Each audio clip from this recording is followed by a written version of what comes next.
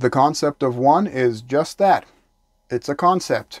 There's no such thing as one thing in existence. It's a perspective and a way of categorizing things in our minds. I challenge you. Name something that's one thing and one thing only. Let's start with your body. Is that one thing? It can be if you take a particular perspective, but it's also many things. Organs, bones, cells, there's so many different levels of things within this notion of one thing. Your body is made up of many cells, so the cells must be a better example of being one thing and one thing only, right? No, not necessarily. Again, we can take a particular perspective and say that it's one thing, but really, there's a nucleus, cell membrane, mitochondria. A cell certainly is not only one thing from other perspectives. Let's not forget that we live in a universe based on relativity and perspective. Is it one thing or is it many things? Well, that's relative to the perspective you're taking. So let's quit playing games and let's just get right down to it. Everything is made of atoms, right? So one atom is a good example of something that's only one thing, right? Of course not. Atoms are made up of subatomic particles like protons, electrons, and croutons. So again, atoms are both one thing and many things. So let's take one of these protons. This is the smallest component building block of the universe, right? This is finally an example of the smallest base particle, an example of one thing that is also not many other things, right? Well, what's a proton made of? Quarks and bosons, are you kidding me? Does this just keep going infinitely? Yes. Yes, it does. You're getting it now. This is exactly how reality is created and structured. Wherever there is an observer observing, there is an observer creating reality there. Reality might seem like you're walking around with cameras on your head and you're taking in observations and recording what you're seeing and hearing, but you've also got a mini projector on your head, and everywhere you look, oh wow, there's stuff to perceive there. This is the paradox. This is what it means to be entangled with the thing that you're trying to measure. What happens when someone looks at the edge of outer space or the edge of our limits and observing tiny things? What happens when you look where no one has looked before? Well, you're already wearing a projector on your forehead that is taking beliefs and expectations from your unconscious. It's processing them in a way that will reconcile with either your old or a new worldview belief system. Then your unconscious mind and that forehead projector that it controls will project the experience for you to perceive. What everyone calls physical reality is our unconscious mind objectified. Your mind creates the experience of physical matter for you in reality using the same methods it uses to create the experience of physical matter for you in your dreams. How it does this is not what's important. Recognizing that your mind is obviously already capable of doing this is what's important. This recognition is what waking up is in its purest form. You become lucid in this dream that your mind is creating for you. And since dreams or creations of the mind are all that there is, as far as we're concerned, this is reality. When you dream, your mind creates an alternate universe. It places your conscious awareness inside of its own creation, and then it disconnects you from the fact that you created it. Your subconscious mind creates an earth for you to walk on. Your mind creates a brain and a body with 5 senses. And it creates other people for you to talk to and interact with as if they're somehow separate from you. Your own mind already does this automatically, without your permission, and without any advance warning. Your conscious mind is along for the ride. It's surfing on an ocean of your unconscious mind. The unconscious mind is the one thing that connects us all to each other and the experience of physical reality that we're taking part in right now. Your expectations and beliefs are strong determining factors in what it is you'll see as reality. Not directly, indirectly. Your beliefs form your paradigm or worldview or belief system. Again, in this context, I'm using these words interchangeably. This, of course, creates expectations and beliefs about how things will go. But it also creates two things that need to reconcile.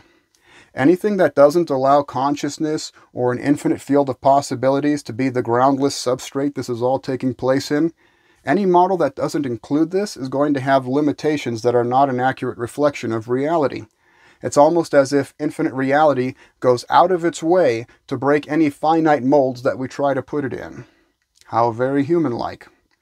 These are patterns deep within consciousness, which is reflected in your behavior as well as the universe's. What people call laws of the universe are more accurately patterns or habituations within consciousness. Yes, the speed of light appears to be such and such from our perspective right now, but everything is relative, and everything is moving and changing. This is a habit. It's a tendency of the universe, not a fixed law. The universe is consciousness. The universe is intelligence objectified. It will continue to evolve as consciousness does, and in the process, habits and tendencies will change just like they do in you. You are the universe. Both you and the universe are created after the same pattern in infinite consciousness. You're just unfolding on a dramatically different timescale. In fact, from your perspective, the universe is evolving and changing its rules so slowly, you may not be able to perceive its changes in your lifetime or even the lifetime of recorded human history. But when you observe the same patterns in a small child, and you watch old habits, old tendencies, and things you thought were permanent fall away, and you watch new habits and rules being formed, and things you thought were impossible start happening, now the resemblance starts to become noticeable. Matter behaves differently depending on whether or not someone is watching it. In fact, it may not even become matter unless someone is watching it. All of our latest scientific discoveries in quantum mechanics point to the fact that before matter becomes matter, it can be an infinite energetic wave of possibilities until an observer observes that blank screen of that infinite field with the projector on their head, which then collapses the infinite wave function and creates the appearance of an actual finite physical particle of matter based on the presence of an observer. We have 100 years worth of double-slit experiments demonstrating this. The current model of reality formed by scientific consensus has profound limitations because it still doesn't explain or allow for this. Even after 100 years, they haven't been able to reconcile this without reconstructing their entire model, which they don't want to do because they have to rethink everything that they think is true. The current scientific worldview can't explain this or allow for it because the scientific worldview does not include consciousness in its models of what's driving the behavior of our universe. Science is looking for answers to how the universe behaves, and it's looking everywhere except within consciousness. Because everyone knows consciousness came after matter and is not the primary driving force behind the universe. Wait, what? Can you see the assumptions and the blind spots yet? See, I'm reminded of a quote. In the beginner's mind, there are many possibilities, but in the expert's, there are few, says Suzuki, who authored a really good book on Zen beginner's mind. But anyways, many scientists still believe that they can construct an accurate model of the universe without including consciousness. Talk about barking up the wrong tree. Yes, they'll find plenty of answers there, enough to keep them busy and convinced that they're on the right track. They'll find plenty of helpful patterns and connect plenty of dots. But that system and methodology can't intentionally discover answers to the bigger, more important questions about how the universe behaves. Not by using a model for nature that assumes that a self-organizing, unintelligent, material universe was here first, and then somehow created consciousness and intelligence later. They'll use assumptions and say that matter was here first, and that created everything that we know, but they won't use assumptions and say consciousness was here first, and that's what created everything we know. And even though they don't know what energy is, they'll insist that it's definitely not consciousness, because that would collapse their entire worldview belief system in on itself, so we can't have that. They'll say they don't believe it's consciousness because there's not enough evidence for it. but they'll go ahead and believe that it's non-conscious matter or non-conscious energy because they've convinced themselves that there is enough evidence to make that leap and believe that, even though there's obviously not. There is no way, no possible conceivable way to prove that matter was here before consciousness or vice versa. This is not possible. You would have to be not conscious to do this experiment. It takes belief, assumption, and faith to form an entire model of reality based on either perspective. The worldview that the current scientific consensus put together for us assumes matter was here first, and then later came consciousness.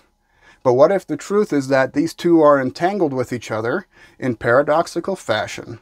Could science discover this truth?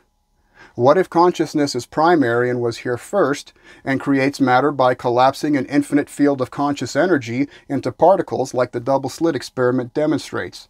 Could the current scientific methodology discover that truth with its current assumptions? Only by accident, which seems to be one of the main ways science makes big leaps of progress. The biggest scientific discoveries in history have been made either by accident or by a non-expert exploring a field he's new to with a fresh and open mind, and by exploring ideas that the established experts in the field have already assumed are wrong. This is where the big progress comes from in science, thinking outside the box. And it's very hard to do this after spending the first half of your life being indoctrinated and placed into a box. This is why out-of-the-box thinkers are so hard to find. It's a trait that gets mostly erased in our indoctrination process. You're not allowed to graduate school unless you've memorized and regurgitated volumes of information which may or may not even be true.